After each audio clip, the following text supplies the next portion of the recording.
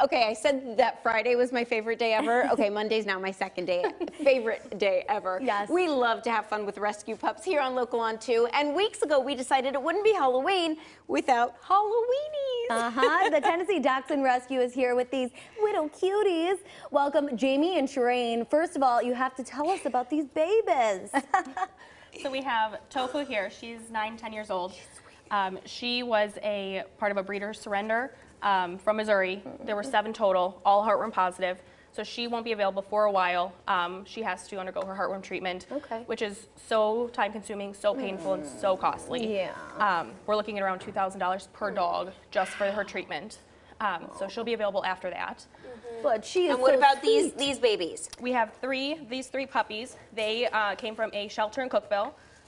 They are dachshund mixes. Lots of legs happening. Lots of legs. We've got Bruno Mars. This is Tofu in my hands. Okay. Guys, it's because I have a treat. You're getting possessive of my treat. Oh my gosh, that's this is only hysterical. natural. Okay, so I do want to get to something important. A lot of people don't realize that there are breed-specific rescues. Obviously, I'm a huge rescuer, hence the costume. So tell everybody about breed-specific rescues. So there's rescues for basically every breed. It's not just mixes, it's not just pits. There's always a need. We work with a lot of shelters. Some are just overrun, some are kill shelters. So when they get a dachshund or a dachshund mix, they will call us, let us know, hey, can you pull this dog? And 9 times out of 10, we will pull that dog, bring them into our rescue. Again, we get the breeder surrenders, owner surrenders as well. So they can come from, so many different places. No, I love that because a lot of people want their golden doodles or their Yorkies or their Cavalier King Charles, and they don't realize that you can still find those in rescue. Now, how many do you have at home? I have a total of 7. I like that. Question mark. That's amazing. And Jamie, I hear you had a little mishap with one of your fosters.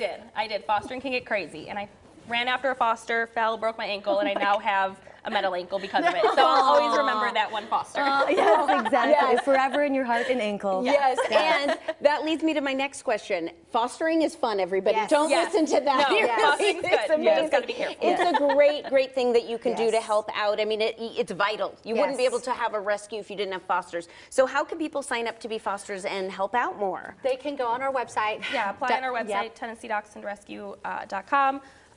We're always looking for fosters. We don't have a home base. We don't have a shelter. We put all of our dogs in foster homes throughout Tennessee. So no matter where you're located within the state, we can use you.